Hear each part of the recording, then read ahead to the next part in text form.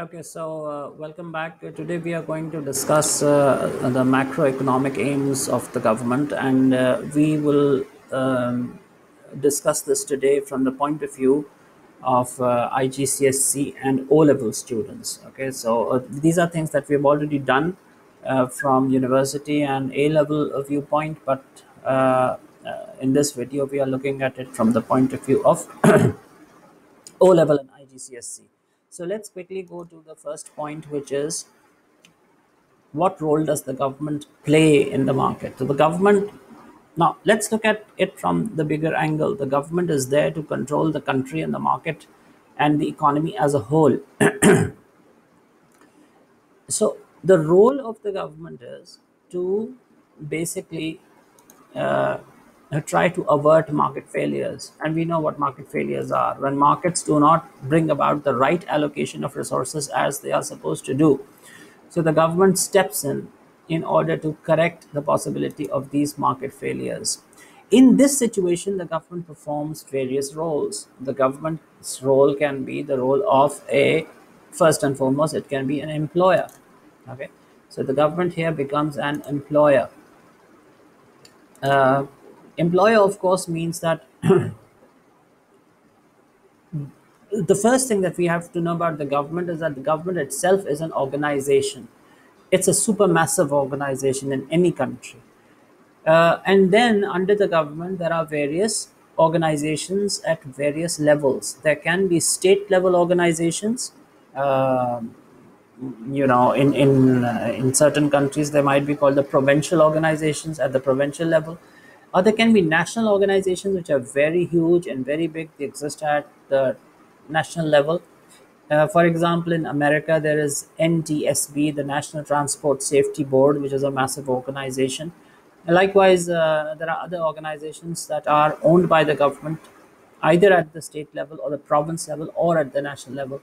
The important thing is that the government provides employment to people in these organizations. They become what are called government employees. So, government here is acting as an employer. Once the government owns organizations, of course, it also becomes a producer. It becomes the owner of factors of production, which remind you, in a free market, are to be owned by private individuals only. But in this situation, the government becomes the owner of the factors of production as well. And when it becomes the owner of the factors of production, it produces goods which are undersupplied by the private sector, which the private sector does not find very profitable to supply. And these include education, healthcare, or the classic example here will be street lights. Street lights are not provided by the private sector because they cannot be charged for. And there are state agencies like the Civil Aviation Authority, which are responsible for managing the airports, or in England they have the Bank of England, which is responsible for managing other banks or controlling other banks. Then the government is also a provider. The role here becomes very supportive. The supportive role means that it, in certain countries, it can provide free education. In other countries, it can provide free housing. So it can look after people who are disabled, who cannot look after themselves. So government here is the provider. Government also, the fourth role of the government is as a consumer. Whatever is being produced in the country, uh, and it's already there in existence, the government is not going to consume that. Please do keep that in mind. Government consumes things in massive quantities, but in order to consume those things will first have to be constructed or brought into existence. For example, the government will not say, "No, we are going to purchase an existing building." No, that's not the way it goes. Okay, the government says, build 100 buildings, we are going to purchase them. Okay, it works like that. When the government says we are going to purchase, the thing is actually to be built. Government purchases things which are already not in existence. The government doesn't need to, idea or in a typical situation, the government does not need to buy something which is already there. It can always nationalize. Very bad thing to do, but it can do it. So the government normally buys things which are not there in existence beforehand.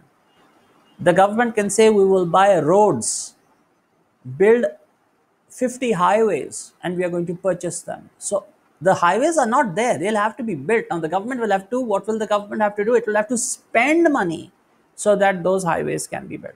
The same is true for bridges. The bridges are not there. When the government says we want to buy the bridges, it means the government is saying we are giving you the money, construct it. Now when the construction takes place, thousands and thousands or hundreds of thousands of people maybe will get employment. They get employment, they get more income. The national income of the country goes up. The same is true of dams. The government can purchase a dam. The dam doesn't exist. The dam will have to be built for the government to purchase it. So we are going to look at that in a little bit more detail later on. But now let's look at another function of the government. Another function of the government is that of a lawmaker or a regulator. The government regulates how people behave, and the government regulates how firms behave. And one very important way that they can do it is that they can institute some price controls. Okay, maximum price, minimum price. We will see later on what that means. Okay. Finally, for all these activities and in order to carry out its functions, the government will have to need money. Now, where does the money come from? The money for the government comes from what are called taxes. The government imposes taxes on the people, and then through these taxes it raises what is called revenue or the earning, and these earnings are then used for the various functions of the government. So here the government is basically raising revenue, it's raising taxes. Now please do keep in mind that the national microeconomics was the study of how firms, households, and individuals allocate resources. When you talk about the microeconomy, it's the study of how three actors in the country behave: individuals, households, firms, how they allocate resources. When you talk about macroeconomy, we are talking about one large, huge, overarching market, which is the national economy. When all the households are added up, all the individuals are added up, all the markets are added up, all the firms are added up, what do you get? You get the national economy. Now, the macroeconomy studies how this huge supranational economy works. That means that there is a definite link between these two economies. There's a link between the macroeconomy and the microeconomy. If, let's say, the firms decide to increase their output, it's a decision being made at the firm level, at the micro level, but it will definitely have an impact on the overall national economy as well. So these are some of the things. There is one very important concept which we study in macroeconomics, and that is what is called the circular flow of income. The circular flow of income simply means that, let's assume that in a country there are two sectors, there are two parts of that economy. One are the households and the others are the firms. Okay, so the households are places where people live, and firms are the places where people work. This is just a very simplified assumption. So they are both dependent on one another. How are they dependent? The firm needs factors of production in order to produce. The firm, let's say, needs labor. So the households will provide workers to the firms. Of course, the owners of the firms also do not sleep in the firms, they live in the household. So they provide land for the firms on which they can do their operations. So the households provide labor, they provide land, and they provide the capital with which the firms can carry on the business. Now, when the firms carry on the business, what do they make? They make profits, but for the workers who are working there, they get wages. These wages are earned by the workers who come back to their households. They bring money to their houses, to their homes, and then they go and purchase products back from the firms.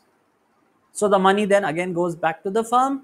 That money is then used to produce more goods and services and provide more employment to people from the households, and the process goes on. The money keeps circulating in a circular flow from the firm to the household, back to the firm, and then the cycle goes on. So this is the circular flow of income, right?